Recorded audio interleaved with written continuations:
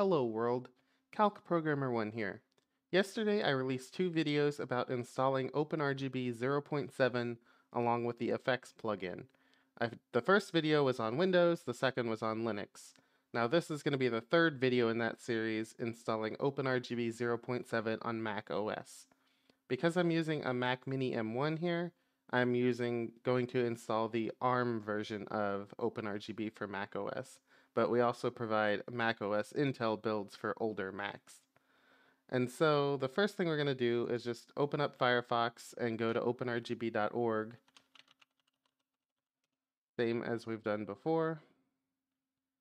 And then we'll scroll down to the bottom of the page to where it says download OpenRGB 0.7 stable. And we will get the macOS Apple Silicon and ARM64 version.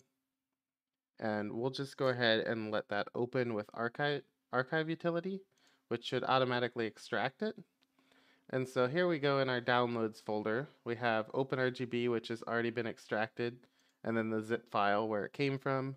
So we're just going to go ahead and drag the application OpenRGB into our applications folder and drop it there.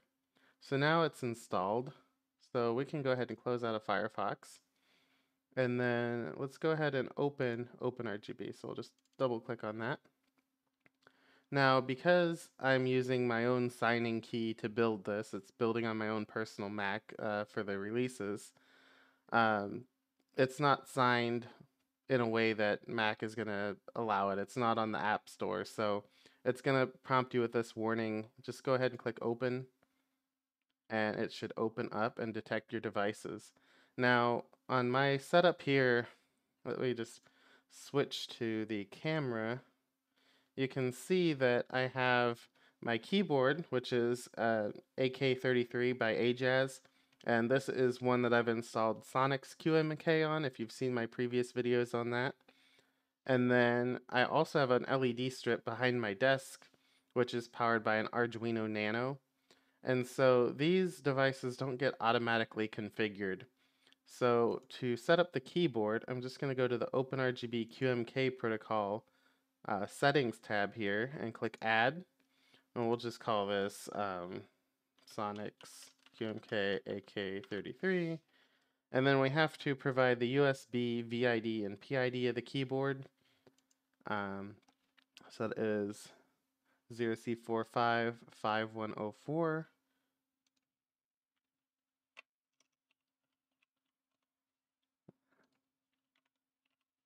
And we'll just save that.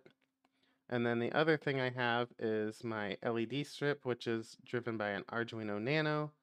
I believe it is running TPM. No, I think it's Adalite. We'll just go LED strip, and we'll say, let's do ls dev grep tty, and that should be this one is the correct serial port for that. So dev tty.usb serial -2110. Number of LEDs is 30, and the baud rate is 1115/200. I want to say this is Adalite, but I don't remember exactly. It's either Adalite or TPM2, so we'll see if it works. So we'll close that out and do save here. So both of these are saved. So I'm going to close, actually, let's go ahead and keep this in dock just so that the link is there, and we'll close it out. And now we'll reopen it, and hopefully now it should detect all of our things. So we've detected, yep, the Adalite has started up, the AK33 is detected, and so if I go ahead and apply a color, we can see that everything has applied to red. We can go green, we can go blue. And so just to verify, this is version 0.7, and we do have the plugins tab. So as we did on Windows and Linux, let's go ahead and install the effects plugin. So I'm just going to go over here and switch back to the regular scene. Sorry, I had two monitors set up on the other computer so I could keep OBS off the screen, but I don't have two monitors set up on this one. So let's go for HTTPS OpenRGB, or no, gitlab.com/OpenRGB developers/OpenRGB effects plugin. And now here's the plugin, and just like yesterday, just like on Windows and Linux, we'll click the green check mark, which is the latest commit. And this time we will download macOS ARM64, and under job artifacts, we'll click download. And then we'll let archive utility open this again because it also is a zip. And inside we have a .dylib, which is Mac's version of a .dll file. So Windows is .dll, Linux is .so, and on Mac is .dylib. So let's go ahead and close these out and go into plugins and do install plugin. We'll go to downloads and select that file we just downloaded and open it. And so now we have the effects tab as we did yesterday on the other OSs. So let's go ahead and select Rainbow Wave, add it, select all of our devices. You can see here, I can go ahead and make that a little taller, move that off to the side. Let's bring the camera back up, and we'll just go ahead and start. And so now you can see that our devices are reacting to the plugin. We can go ahead and try the visor effect that we also tried.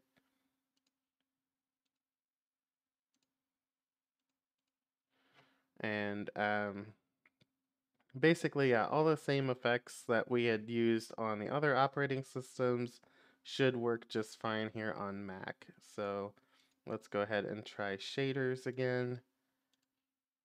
And we will pick crazy lines, and we'll show the rendering. And as you can see, that's working just as it was on Windows and Linux. So the only thing that I can say about Mac is we don't currently have a way built in to read back the audio that is currently playing. So on like the audio visualizer, which is a port of my keyboard visualizer program, we can start it and we can select, and actually it's not even responding because it didn't request. I guess we don't have microphone permission. Mac is more strict about permissions, so it doesn't have access to the microphone right now, so it can't pick up my voice. But if you configure it properly, you can get it to do audio reactive, but it is more difficult on Mac than it is on the other two OSs. So yeah, that is basically everything I wanted to share with you regarding OpenRGB on macOS. Just kind of going through the installation process. I guess there's one last thing.